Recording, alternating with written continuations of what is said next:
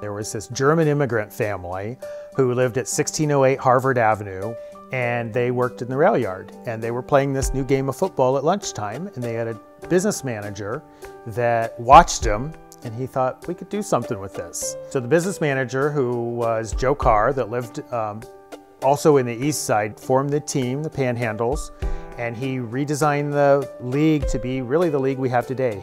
You might say they're kind of a pro football's royal family. I mean, they were very famous at a time when pro football was just beginning, and they were famous for two reasons. One, most of the time there were 6 brothers playing on the same team, which was unusual, but they were also really good, and they were known to be really rough, kind of bone-crushing tackles. So they were a drawing card for a lot of people. Everywhere they went, usually the newspapers would have stories about them because there were so many of them. Their time was like 1907 to 1922. They were at their height. They were one of the founding teams of the NFL in 1920. They were in the NFL for 3 years. When it first started, it wasn't called the NFL, but it was the NFL.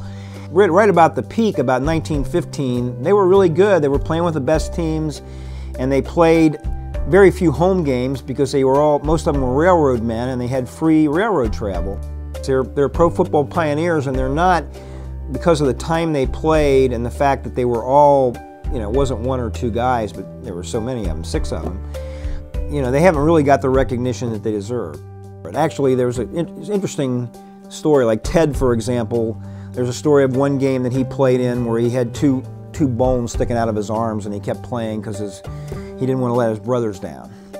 He broke his nose 8 times. I talked to his daughter, and she told me that there's a doctor out in the east side that always set his nose, and the 8th time he said, "We're not going to set this anymore because you'll just break it again." And she said her dad used to like to say, "Me and Newt Rockne both are alike. We have our nose all over our face."